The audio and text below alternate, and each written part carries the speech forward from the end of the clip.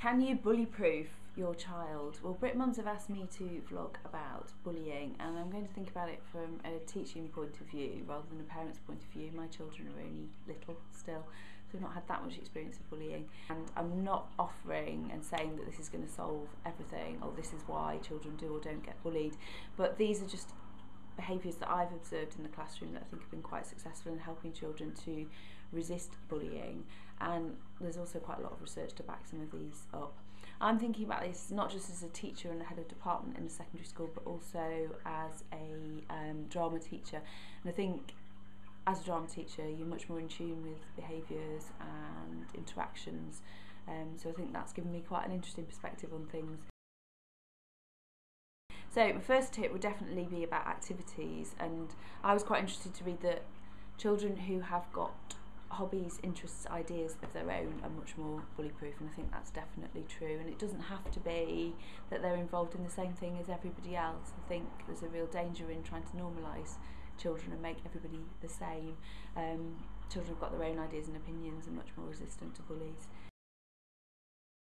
If you can stand up tall, you can teach a child to keep the head held high and to have a calm expression on their face, particularly that calm expression. I read a brilliant piece of research that said children with a calm expression on their face are much less likely to attract conflict, and it makes complete sense.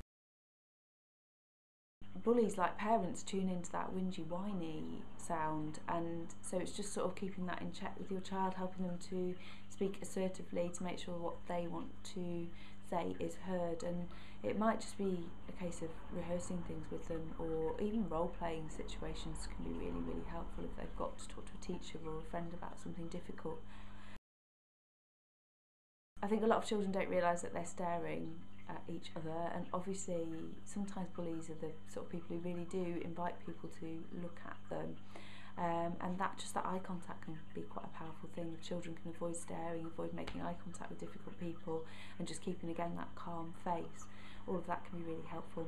Research also shows that the most powerful thing in combating bullying is not being on your own, which makes complete sense.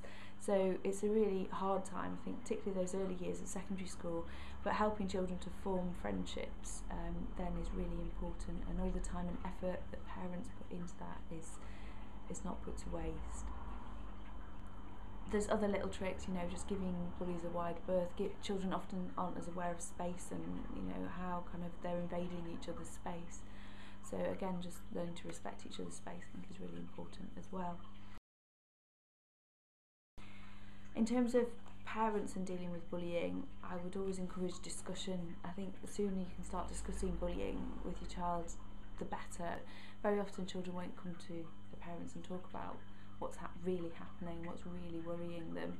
So just keeping that dialogue open is great. It also encourages children to bully-proof their whole school community, and zero-tolerance schools where bullying just doesn't happen, or happens infrequently, is dealt with incredibly fast. Those sort of zones rely on children challenging bullying as well and having a zero-tolerance attitude to it as well. Emotionally, I think children do learn to, or can learn to bully-proof themselves. The children who are able to just throw away those comments and move on are much less likely to get into confrontation with bullies. So I used to get children to imagine throwing comments in the bin, and if someone says, "I don't want to play with you," well, throw that comment in the bin and say, "Well, I'm going to go and play with one of my other friends." Or if someone says, "I don't like you," throw that comment away. Think about, or say, "I like myself," or "so-and-so likes me, it doesn't bother me." It's again being able to brush off those comments and replace them with something much more positive. To anyone who's going through this, really, really feel for you. It's a really horrible, difficult thing to work through, and if you're struggling with the school or you want to talk to somebody objective, there are loads of organisations, and I'll put the names of them at the bottom. And yeah, my daughter starts school in September, so I've got all this to face as a parent too.